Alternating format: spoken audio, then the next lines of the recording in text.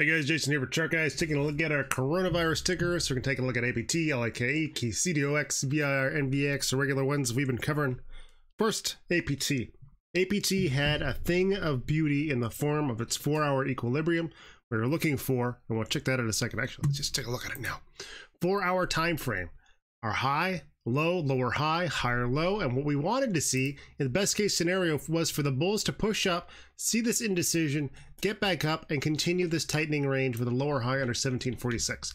However, we didn't do that. Instead, what we saw was the break of our last low. So here's this low, our higher low. Bulls get the opportunity to push up, and we can see that opportunity in the form of this hourly time frame where you see this bounce and the rejection from EMA 12.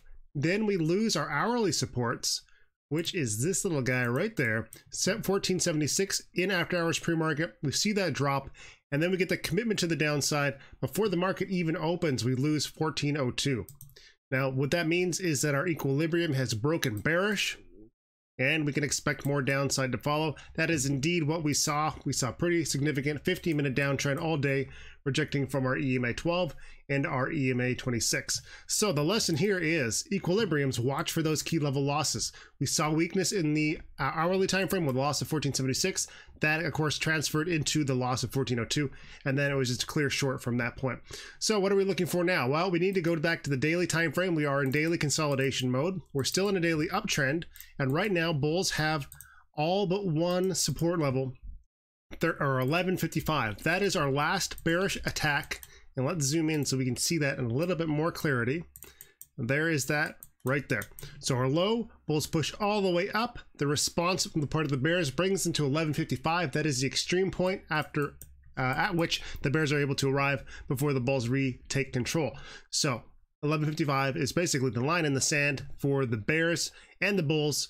The bulls need to defend that level and set a higher low over 1155 on the daily if they have any chance of keeping things going to the upside. If they lose 1155, then we're going to be looking for support down in the area of 856. So let's go back to the hourly time frame. What are we going to need to see a higher low over 1155? Well, we need to change this hourly trend. The last high was the high of the afternoon, 1325, and everything since then has been lower highs, lower lows with rejections from this EMA 12, the blue line. In some cases, even EMA 8. So what do we need to see? We need to see a support established. We need to see a higher low, a break over 1325 for this example. Then we need to see a higher low over what this will become our new lowest low in the hourly downtrend, which will of course indicate that the trend has changed, possibly setting in that higher low on the daily time frame. Let's go back right there. So that is what we're looking for right now. Bears are currently in control. We're looking for a possible reversal above that $11 mark, but we have a lot of work to do to get there. LAKE on the daily time frame, another big red day. And let's go check out what that looks like. Actually, with this weekly time frame, but we still have a bear day on the daily, and we've lost a couple of key supports. First of all, let's clear our charts. Not sure where those data points came from a little while ago. We lost a key support in the daily. First of all, we lost yesterday's low pretty quickly, and we'll take a look at what that looks like. Let's turn our magnets back on. Each of these windows seems to have a different configuration. So we lost 1610, which was significant. We also lost 1507 and 15 psychological closing under 15. So bears are in control, and right now the only support that we've got in the short term is 1380 on the daily time frame. If we go to the 4-hour time frame, we can see that we are in a 4-hour downtrend, having lost that key support.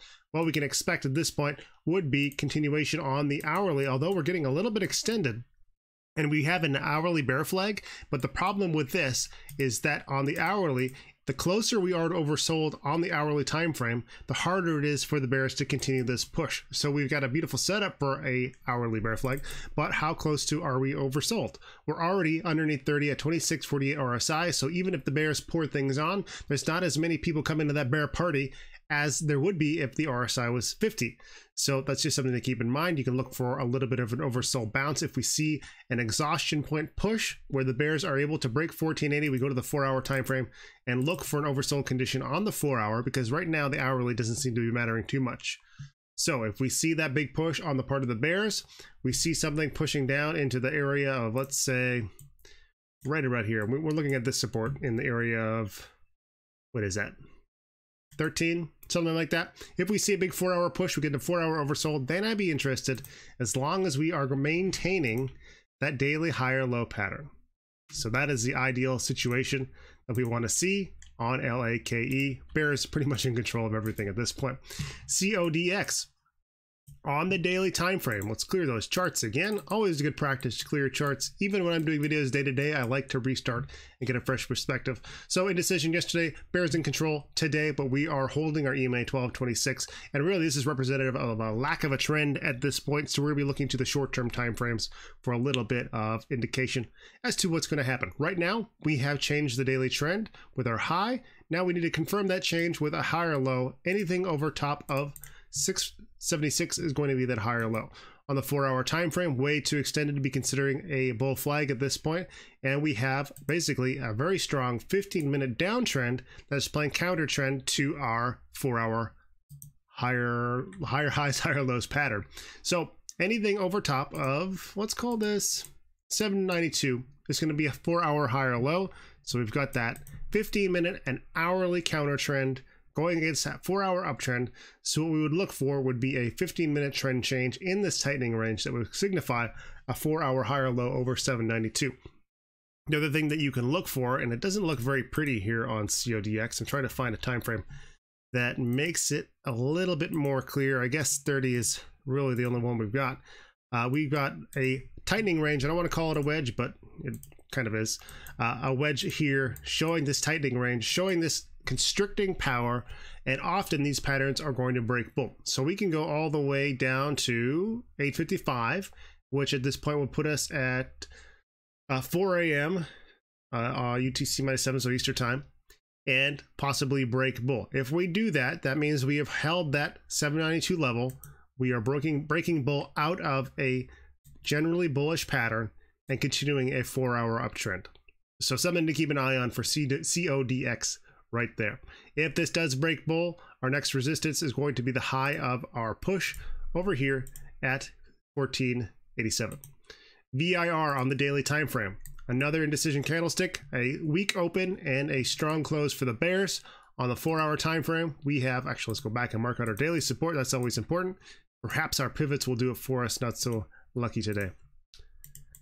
2692 is our daily support level on the 4-hour time frame. We are in a 4-hour uptrend. Well, we're trying to change that trend. Here's our low, our high. Now we need to see a higher low. Possible we've done it right here, but everything is looking pretty bearish. So bulls need to hold 3114 in order to maintain that 4-hour uptrend. We are currently in a 15-minute downtrend and about an hourly sideways. Real lack of trend here. We can see that coming into effect with that conglomeration of that's a fancy word, conglomeration of our EMAs.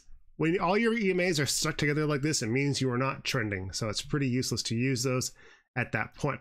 However, we've got ourselves a 15-minute sideways trend, hourly sideways, 4-hour, looking for that higher low over 2712.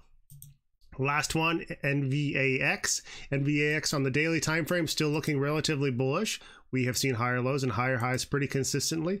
The last support for the bulls that they need to hold a higher low over top of is 1322. On the 4-hour time frame, we've lost 4-hour higher lows with this level here, and then the close below. Almost a 4-hour, definitely a hourly bear flag at this point.